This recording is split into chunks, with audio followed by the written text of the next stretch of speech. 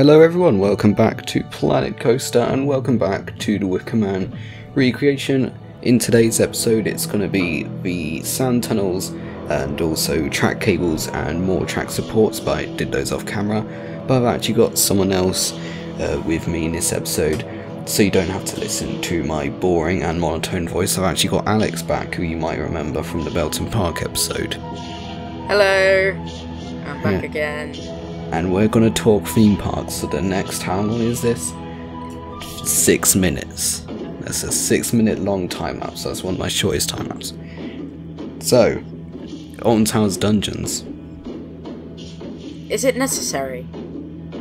What, the dungeons? We'll talk about the dungeon.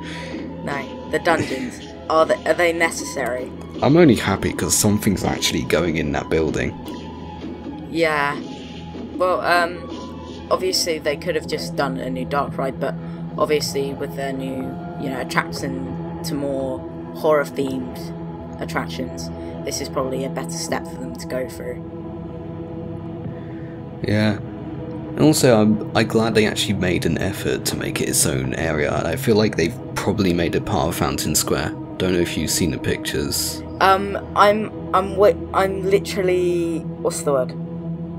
I'm holding it to be a surprise for when I go in May. Oh, so, right. yeah. Can I don't tell you what they did to the area? Go on. I just don't want to see anything, so I want to be surprised when I go there. They basically pushed the Cloud Cuckoo Land area back to where the House of Monsters maze normally is. You know what that is? I think I do. It's like by the driving school, isn't it? No, it's like right at the theatre when you turn around a corner and see the theatre. Oh yeah. Yes, they've pushed back the Cloud Cuckoo Land entrance there, and they repainted Burger Kitchen to make it look like old and creepy. Oh, I love that restaurant. It's like really good, and it's really good value for money as well. Yeah, I don't think they have confirmed it, but I'm gonna go ahead and say that the dungeons are part of Fountain Square, because it's in the same area as Hex, so it would fit quite well. Mind you, they say Hex is part of the Towers area, not Fountain Square. Well, I'll tell you what I think at the moment. I think that with Cloud Cuckoo Land being squished, half the ride's not working as well. I think that it's going to be closed by, I'm going to say, 2022. They're just going to get rid of it and replace it with something new. Yeah. One thing I'm actually quite surprised is that they didn't remove Frog Hopper. Yeah, because... Still there. Yeah. Well, if you know, I know this from watching Sean's merchandise video. Oh god, Sean Sandbrook. Yeah. Well, basically, it used to be in the Alton Towers Hotel as a little attraction in there, I believe. And, yeah. And so I don't think they want to move it again because, it could be a bit more effort than they probably want to put in. No, I'm just saying that CBeebies Land is getting the exact same ride system. Two of them. Yeah, and they're getting 2 of them, yeah. So, yeah, so why is Frog Hopper still there?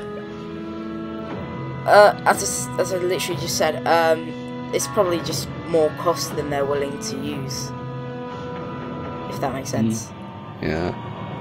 But Cloud Cuckoo Land hasn't got a lot of time left, because it was originally supposed to be for little kids, wasn't it? But now CBeebies Land is for the little kids. So why venture all the way to the end of the park for Cloud Cuckoo Land when CBeebies Land is literally at the entrance of the park? Yeah, by the way, that is a really smart move on Alton's part, because by putting it right at the front of the park, it's preventing loads of traffic from little kids going through the rest of the park. Off topic a bit, but just want to praise Alton for that decision. Yeah. Before we run out of time on the timeless though, let's talk about Fort Park this year. Yes. I don't think anything's going to happen, but I'm really excited to go.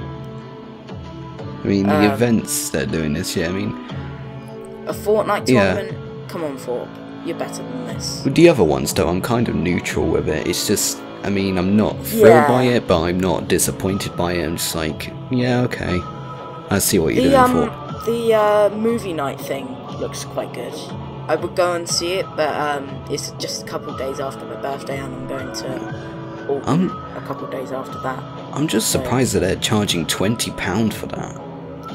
You got park admission, actually, and then a further 30 quid. Oh god, that's even worse. Park admission and a further 30 quid just to watch a movie by stealth. It's not that bad for people who have annual passes like me. But for other people, it could be like a real major.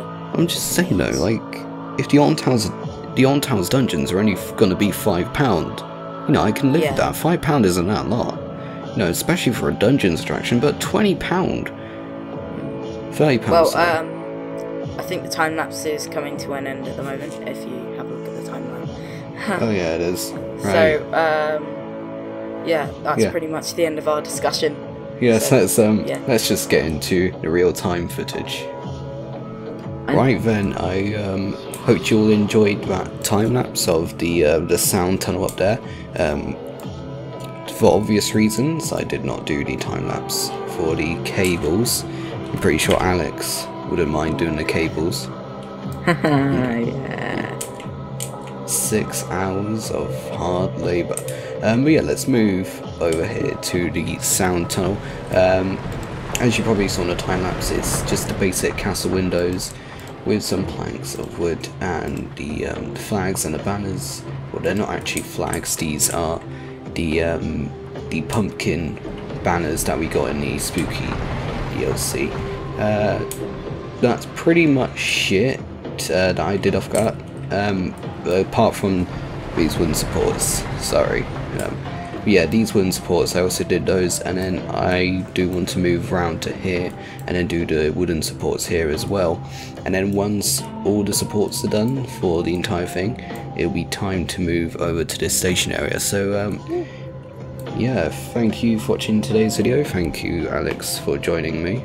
Yeah, awesome. And I'll see you all in the next video. Goodbye.